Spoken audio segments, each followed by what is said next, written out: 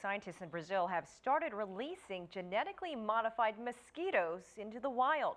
It is part of an innovative and some say controversial new tactic to combat not West Nile virus, but dengue fever, which infects an estimated 100 million people a year. CCTV's Stephen Gibbs shows us more from northeastern Brazil.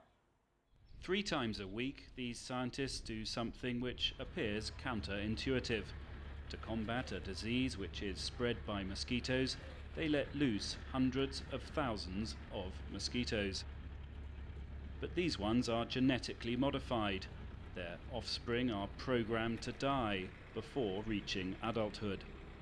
Residents of this isolated community have long done what they can to protect themselves from insect bites and the threat of the dengue virus.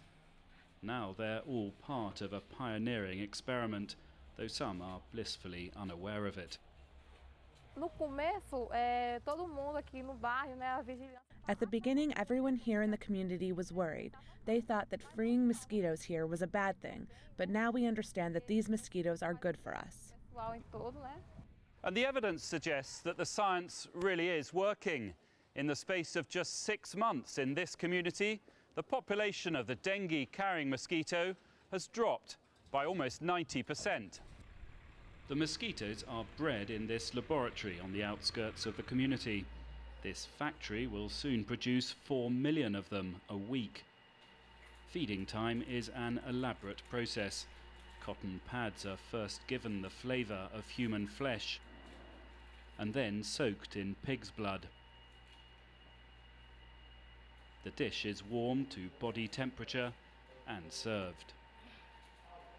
For some, this is all worrying, an example of man tampering with nature, with perhaps unforeseen circumstances. But those behind the project say it's no Jurassic Park. We studied quite a lot this mosquito inside the lab before we put this mosquito outside in the field. So we are pretty sure how it works and are confident that there's no damage. And definitely I think it can help humanity to get rid of any kind of disease. It's just a matter of what to do and how to do it and do it properly. One precaution the scientists take is to only release male mosquitoes, which do not bite humans. The sexes are easily divided because male pupae are slightly smaller than females. Several countries around the world are closely following the results of this test. Research is also ongoing to see if malaria-carrying mosquitoes can be targeted in a similar way.